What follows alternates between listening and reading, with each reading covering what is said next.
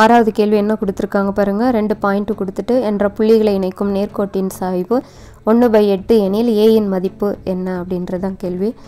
இது இங்கிலீஷில் பாருங்கள். the slope of the line joining 2 point கொடுத்துட்டு is 1/8 the value of a என்னன்னு கேட்குறாங்க. கணக்கில் ஸ்லோப்போட வேல்யூ அவங்க கொடுத்துட்டாங்க, அதாவது சாய்வோட மதிப்பு. ஸோ சாய்வு m is equal to 1/8ன்னு எடுத்துக்கோங்க. இந்த ஆன்சர் வர்றதுக்கான ஃபார்முலா என்னன்னு பார்த்தீங்கன்னா 2 பாயிண்ட் கொடுத்துட்டு slope கண்டுபிடிக்கிறதுக்கான formula y2 minus y1 by x2 minus x1 is equal to இந்த 1/8ன்னு எடுத்து எழுதிக்கோங்க. கணக்கில் இருந்து 12 3ன்னு சொல்லும்போது 12 என்பது x1னும் 3 என்பது y1ன்னு எடுத்துக்கோங்க. அடுத்தது 4a x2வை 4ன்னும் அண்ட் வந்து y2வை ஏன்னு எடுத்து இந்த வேல்யூலாம் எடுத்துகிட்டு வந்து இந்த ஃபார்முலாவில் சப்ஸ்டிட் பண்ணுவோம். y2ன்னும் போது y2ஓட மதிப்பு a மைனஸ் y1ஓட மதிப்பு 3 by x2னாக்கா 4 minus 12 is equal to 1/8ன்னு எடுத்து எழுதிக்கோங்க. a minus 3 அப்படியே இருக்கட்டும். 4ல் 12 போச்சுன்னா -8 இஸ் ஈக்குவல் டு 1/8ன்னு கிடச்சிருக்கு. இந்த ஸ்டெப்பில் சுருக்குவோம். ரெண்டுமே பகுதியில் 8ன்னு இருக்கிறதுனால 8 1 8 -1 a minus 3 by -1 is equal to 1/1ன்னு நமக்கு கிடைச்சிருக்கு. இப்போ கிராஸ் பெருக்கல் செய்வோம். இந்த 1 எடுத்துகிட்டு போய் இது கூட பெருக்குங்க. -1 கொண்டு வந்து இங்கே பெருக்குங்க. அப்படி பெருக்கும் போது இதை 1ஆல் பெருக்குனீங்களான்னா a minus 3 is equal to இதை பெருக்கும் போது -1 into 1ன்னா -1ன்னு கிடைக்கும். ஏவோட மதிப்பு தான் தெரியணும். இந்த -3 வெளியில் கொண்டு வந்து +3 மாற்றிக்கோங்க. ஆல்ரெடி -1 + 3ன்னா 3ல் -1 போச்சுன்னா 2. ஸோ ஏவோட மதிப்பு 2ன்னு கண்டுபிடிச்சாச்சு. ஏவோட மதிப்பு 2 நம்ம கண்டுபிடிச்சிருக்கோம். அந்த ஆன்சர் எங்கே இருக்குது பாருங்கள். இந்த 4 ஆப்ஷனில் இந்த கடைசி ஆன்சர். 7வது கணக்கு 2 புள்ளி கொடுத்துட்டு என்ற புள்ளிகளை இணைக்கும் கோட்டிற்கு செங்குத்தான கோட்டின் சாய்வு என்னன்னு கேட்குறாங்க. கொடுத்துருக்கிற 2 புள்ளி வச்சு m1 கண்டுபிடிப்போம். அந்த m1 மூலமாக m2 சொல்லலாம். m2 தான் அவங்க கேட்குறாங்க செங்குத்து கோட்டின் சாய்வு என்னன்னு சொல்லிட்டு. அதே இங்கிலீஷில் என்ன சொல்லியிருக்காங்க பாருங்கள். the slope of the line which is perpendicular to the line joining the points 0 0 and -8, is அப்படின்னு சொல்லிட்டு முதல்ல கொடுத்துருக்கிற பாயிண்ட்டுக்கு ஸ்லோப் கண்டுபிடிப்போம். பாயிண்ட் கொடுத்துட்டு slope கண்டுபிடிக்கிறதுக்கான formula m1 is equal to y2 minus y1 by x2 minus x1. எனவே இந்த முதல் கோட்டோட சாய்வு m1ன்னு கண்டுபிடிச்சு அது மூலமாக m2 கண்டுபிடிப்போம். ஏன்னா இந்த கீழே இருக்கிற கோடும் இந்த கோடும் ஒன்றுக்கொன்று செங்குத்து ஆர் பர்பெண்டிகுலர்னு சொல்லியிருக்காங்க. செங்குத்து கோட்டின் சான்பாட்டுக்கு ஃபார்முலா என்னவோ அதை பயன்படுத்தி 2வது கோட்டோட சாய்வு கண்டுபிடிக்கலாம். 2 புள்ளிகள் கொடுத்துட்டு சாய்வு கேட்டாங்கன்னா இருப்புள்ளி வடிவ நேர்கோட்டின் சாய்வுக்கான formula m1 is equal to y2 minus y1 by x2 minus x1. இதில் y2 என்பது அதாவது முதல் புள்ளியில் இருக்கிறது x1 y1ன்னு 2வது புள்ளியில் இருக்கிறது x2 y2ன்னு எடுத்துக்கோங்க. அப்போது y2ன்னு சொல்லும் போது 8 minus 0 by -8 minus 0. இந்த 0க்கு value இல்லைன்றதுனால plus into minus 8/8 cancel பண்ணிங்களான்னா -1ன்னு உங்களுக்கு கிடைக்கும். எனவே m1ஓட மதிப்பு -1ன்னு தெரிஞ்சாச்சு. செங்குத்து அப்படின்னு சொல்லும் போது 2 சாய்வுகளினுடைய பெருக்கல் பலன் -1 இருக்கணும். ஸோ m1ஓட மதிப்பு நமக்கு தெரியும் -1. m2 தான் நம்ம கண்டுபிடிக்கணும். இஸ் ஈக்குவல் டு -1ன்னு எழுதி இந்த -1 எது சைடு வந்து இந்த -1ஓட வகுக்கும் போது என்ன ஆகுன்னா அது +1 மாறிடும். -1 by -1ன்னு கிடைக்கும். மைனஸ்க்கு மைனஸ் கேன்சல். 1ஆல் வகுத்தாலும் 1 தான். எனவே கேட்டிருக்கிற கோட்டோட செங்குத்து கோட்டின் சாய்வு ஆர் ஸ்லோப் எவ்வளோன்னு கேட்டிங்களான்னா +1. ஸோ அந்த ஆன்சர் எங்கே இருக்குது பாருங்கள், 2வதாக இருக்குது. 8வது கேள்வி கோட்டு துண்டு PQயின் சாய்வு 1/√3 எனில் PQக்கு செங்குத்தான இருசம வெட்டியின் சாய்வு என்னன்னு கேட்குறாங்க.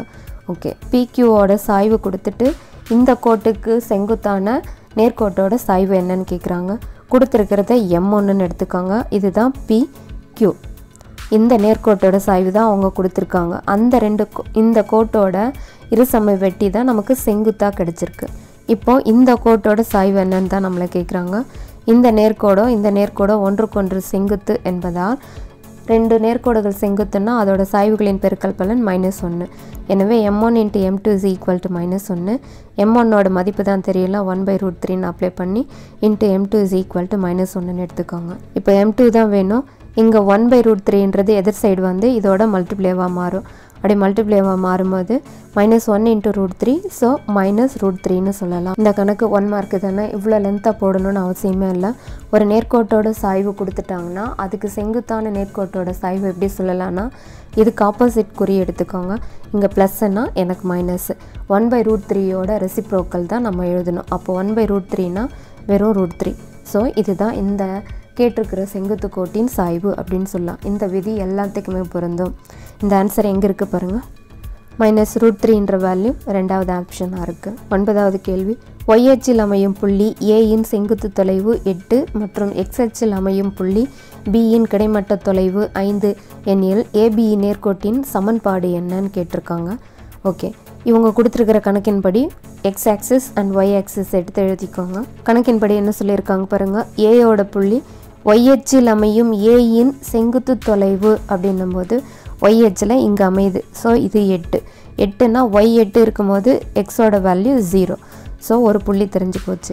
எக்ஸ் அச்சில் அமையும் புள்ளி பியின் கிடைமட்ட தொலைவு 5ன்னு சொல்கிறாங்க. ஸோ இந்த புள்ளின்னும் போது இதில் எக்ஸோட வேல்யூ தான் அவங்க கொடுத்துருக்காங்க 5ன்னு சொல்லி. அப்போது ஒய்யோட வேல்யூ நமக்கு 0. இப்போ 2 புள்ளி கிடச்சிருக்கா பாருங்கள். 0,8 5,0. இந்த 2 புள்ளிகள் கொண்டு அந்த நேர்கோட்டோட சமன்பாடை சொல்லணும். இருப்புள்ளி வடிவ நேர்கோட்டின் சமன்பாடுக்கான formula y - y1 / y2 - y1 = x - x1 / x2 - x1. முதல் புள்ளி x1 y1னும் ரெண்டாவது புள்ளி x2 y2ன்னு எடுத்துக்கோங்க. y - y1 என்பது 8 / y2ன்னு பார்த்தீங்களா 0 - 8 = x - x1 என்பது 0 / x2 என்பது 5 - 0ன்னு கிடைச்சாச்சு. இதை சுருக்கும் போது y - 8 / -8 = x/5ன்னு கிடைக்கும் நமக்கு. இப்போது இதை கிராஸ் பெருக்கல் செஞ்சுக்கோங்க. இந்த 5 எடுத்துகிட்டு போய் y - 8 பெருக்குங்க.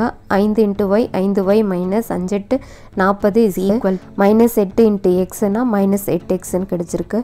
எக்ஸ் எப்போவுமே மைனஸில் இருக்கக்கூடாது, ப்ளஸில் தான் இருக்கணும். ஸோ லெஃப்ட் சைட் கொண்டு வந்துடுங்க. -8x இங்கே வரும்போது +8x இங்கே இருக்கிற வேல்யூ அப்படியே எடுத்து எழுதி = 0ன்னு கொடுத்துருங்க. இங்கே கணக்கில் என்ன கொடுத்துருக்காங்கன்னா இந்த எக்ஸ் ஒய் மட்டும் இங்கே வச்சுட்டு -40 வெளியில் கொண்டு வந்துடுங்க. இப்படி தான் நமக்கு ஆன்சரை கொடுத்துருக்கோம். எனவே கேட்கப்பட்ட நேர்கோட்டின் சமன்பாடு 8x + 5y = 40 ஆகும். எனவே 8x + 5y = 40 என்பது எங்கே இருக்குன்னா ஃபஸ்ட் ஆப்ஷனாக தான் இருக்குது. 10வது கேள்வி, ஒரு நேர்கோடு ஒன்று கொடுத்துட்டு என்ற நேர்கோட்டிற்கு செங்குத்தாகவும் ஆதிப்புள்ளி வழி செல்லும் நேர்கோட்டின் சமன்பாடு என்ன? இந்த நேர்கோட்டுக்கு செங்குத்தாக இருக்கணும்னு சொல்கிறாங்க. செங்குத்துனாவே சாய்வு தான் நம்ம மைண்டுக்கு வரணும். கொடுத்துருக்கிற நேர்கோட்டோட சாய்வு என்னன்னு கண்டுபிடிச்சி அதை M2க்கு கொண்டு போயிட்டு அதை ஆதிப்புள்ளியோட சேர்த்து தான் நம்ம சமன்பாடு சொல்ல முடியும். இங்கிலீஷில் என்ன சொல்லியிருக்காங்க பாருங்கள். The equation of the line passing through the origin and perpendicular to the line 7x - 3y + 4 = 0 is அப்படின்னு சொல்லியிருக்காங்க. கொடுத்துருக்கிற ஈக்குவேஷன் எடுத்து எழுதிக்கோங்க. அந்த ஈக்குவேஷனோட ஸ்லோப்புக்கான ஃபார்முலா m1 = -a/b -aவோட மதிப்பு 7 bயோட மதிப்பு -3 இருக்குது. ஸோ -3ன்னு எழுதிக்கோங்க. -× ப்ளஸ்ஸு. ஸோ m1ஓட மதிப்பு 7/3ன்னு கிடச்சிருக்கு. இப்போ தான் சொன்னேன் m1 தெரிஞ்சிச்சுன்னா m2 ரொம்ப ஈஸியாக சொல்லிடலாம். m2 எப்படி கண்டுபிடிக்கலான்னு பார்த்தீங்களான்னா இங்கே கொடுத்துருக்கிற mோட வேல்யூக்கு ஆப்போசிட் குறி கொடுங்க. இங்கே ப்ளஸ் இருக்குன்னா இங்கே மைனஸ்ன்னு எடுத்துக்கிட்டு 7/3ஓட ரெசிப்ரோக்கல் என்ன வரும் 3/7ன்னு கிடைக்கும். அவ்வளோதான். ஸோ இது m2ஓட மதிப்பு. ஆரிஜின் பாயிண்ட்டு 6 ஆதிப்புள்ளி கொடுத்துருக்காங்க. சாய்வு தெரியும், புள்ளி தெரியும். ஸோ சாய்வு புள்ளி வடிவ அதாவது slope and point form of equation வச்சு நம்ம ஆன்சர் சொல்ல போகிறோம். சாய்வு மற்றும் புள்ளி வடிவ நேர்கோட்டின் சமன்பாட்டுக்கான ஃபார்முலா இது தான். இதில் x1 y1 என்பது இந்த பாயிண்ட்டு தான் எடுத்துக்கணும். y - y1 என்பது 0 = mோட மதிப்பு தெரியும் -3/7ன்னு எழுதிட்டு இன்ட்டு x - x1ஓட மதிப்பு 0 எடுத்து எழுதியாச்சு. இப்போ இதை சுருக்கணும்னா y = -3/7 × xன்னு கிடைக்கும். ஏன்னா 0க்கு தான் வேல்யூ இல்லாமல் போயிடுதுங்களே. அப்போது இங்கே இருக்கிற 7 இங்கே எடுத்துகிட்டு வந்து பெருக்கிக்கோங்க. 7 × y 7y = -3 × x -3x மைனஸில் எக்ஸ் இருக்கக்கூடாது. ஸோ ரைட் சைடில் கொண்டு வந்துடுங்க. இந்த -3x இங்கே வரும்போது +3x + 7y = 0. எனவே கணக்கின்படி கேட்டிருக்கிற நேர்கோட்டோட சமன்பாடு 3x + 7y = 0. நம்ம கண்டுபிடிச்சா 3x + 7y எங்கே இருக்குது பாருங்கள். இதுதான் 3x + 7y = 0.